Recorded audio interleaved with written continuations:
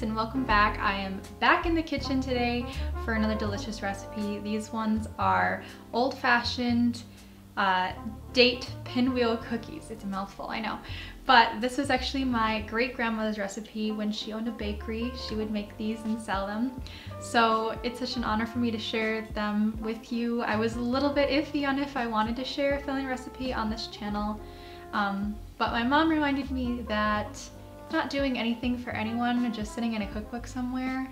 And I think if it has the potential to bring people joy and make them happy and share it with others, then I think that's what she would have wanted. So without further ado, let's get started. I'm gonna show you how to make the dough, and then we're gonna make the filling, and then we're gonna put it all together. Let's get into it.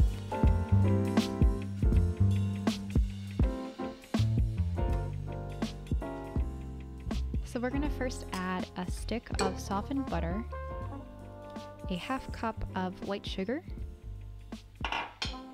and a half cup of packed brown sugar. And we'll just cream together these three ingredients.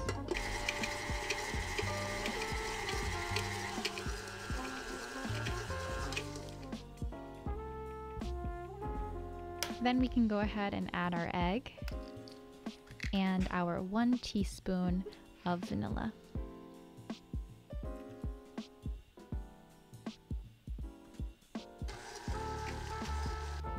So next we'll just mix together our dry ingredients.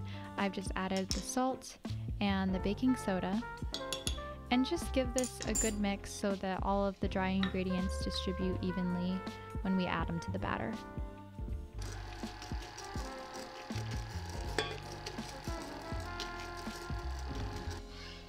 So onto a floured cutting board, we can just dump out our mixture, and we're gonna want to begin to mold this so that we can begin to roll it out into an oblong shape onto our cutting board.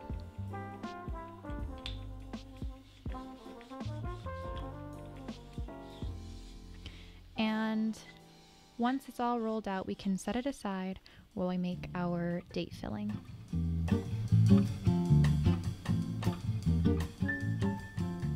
Okay, so here I've just measured out, using this little food scale, a half a pound of dried dates. And if we just put them in the measuring cup, it looks like it's going to be about 1 3/4 cups of dried dates. If you have a food scale, that's ideal, but you can kind of eyeball it, about 1 3/4 cups. So we can just begin by adding 1/3 of the cup of water onto our dates. And we're just gonna pop this in the microwave so that the dates have a chance to soak up some of the water and heat so that we can easily mix them. And then we'll chop up some of our nuts and begin blending our dates together until they're finely ground.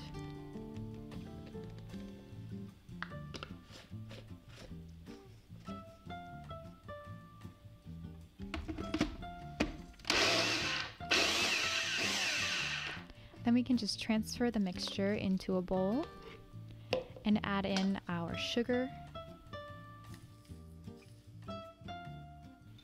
our nuts. I'm just using pecans here, but walnuts also work great, and our 2 tablespoons of lemon juice. And then coming back to our dough, we can just spread a thin layer of our date mixture onto the dough, and we're going to cut the dough right in half, and we'll make 2 separate jelly rolls.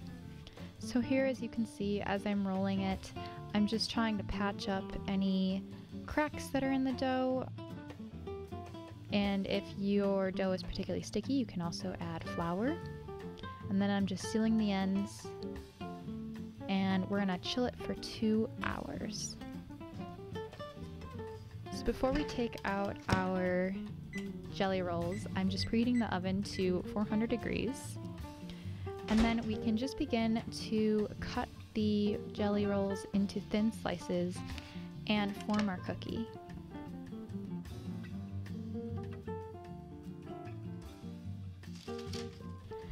Then we'll just put these in the oven for 11 to 12 minutes.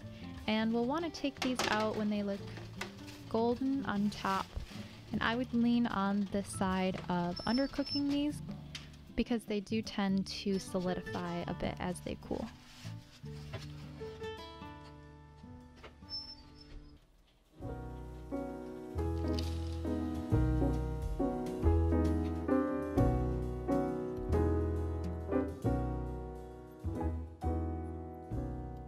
So that just about wraps up today's video. Thank you for joining me today and thank you for your time. If you like this kind of video, feel free to leave a like down below. It really helps to support this channel and it helps me gauge what people want to see. So I really appreciate that. And I will also leave a whole written out version of the recipe down in the description box below, so definitely check that out. And other than that, have a wonderful day, and Ellen signing off. Bye.